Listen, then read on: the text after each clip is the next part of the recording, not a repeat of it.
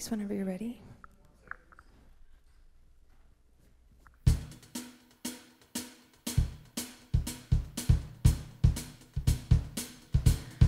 Looking in my mirror, it took me by surprise. I can't help but see you running off into my mind. Helpless as a baby, sensual disguise. I can't help but love you.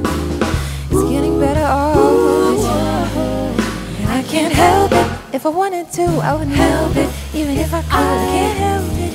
If I wanted to, I wouldn't help it. No, I can't help it. Even if I wanted to, I couldn't help it. I wouldn't help it, no.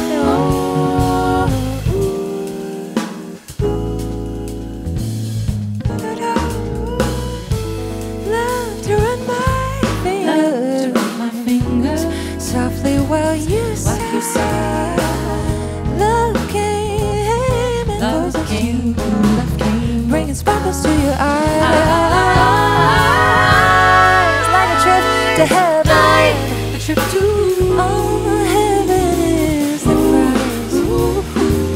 And I'm so glad I found you. You're an angel in disguise, and I can't help it if I wanted to. Help it even if I could.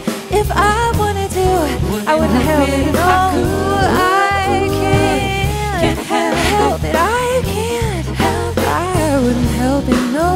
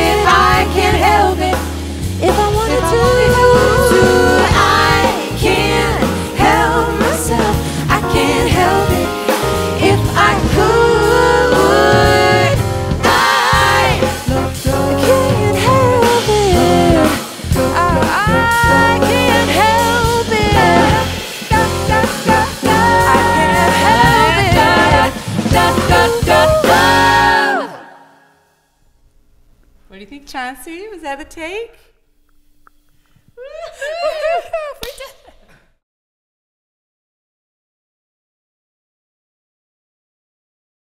Hey everybody, obviously that wasn't Pamplemousse. That is a band called Sage. They're an all-female compositional collective and they are absolutely incredible. Their record just came out on August 25th.